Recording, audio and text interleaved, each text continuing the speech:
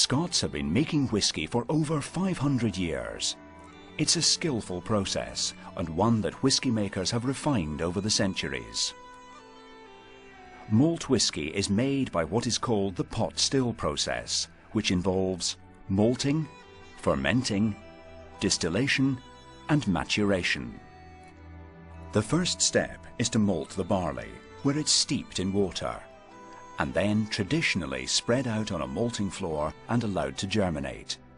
Today, modern high-tech maltings serve the same purpose, preparing the starch in the barley for fermentation.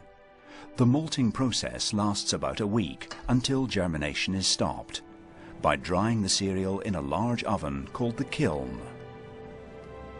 Once the barley is dry, the malt is ground in a mill, and the crushed grain, called grist, is mixed with hot water in a mash tun. The starch in the malt is broken down and creates a liquid called wort. The wort is transferred into large vessels called washbacks, where yeast is added. The yeast causes fermentation of the wort, creating alcohol. This is known as wash. The wash is distilled twice in distinctive copper pot stills. First in the wash still, and then in the spirit still. These act like large kettles, heating the liquid. The alcohol vapors rise and pass over the top of the wash still before being guided through condensers and returning to liquid.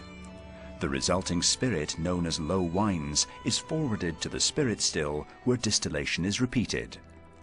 Only the heart of the run, the purest spirit, is collected in the spirit safe, which is kept locked as tax is now due to the government. The clear spirit is poured into oak casks for the long period of maturation. By law, the spirit cannot be called Scotch whisky until it has matured in Scotland for at least 3 years. Many whiskies are matured for much longer. As the spirit matures in the cask, it develops in flavour and acquires its renowned golden colour.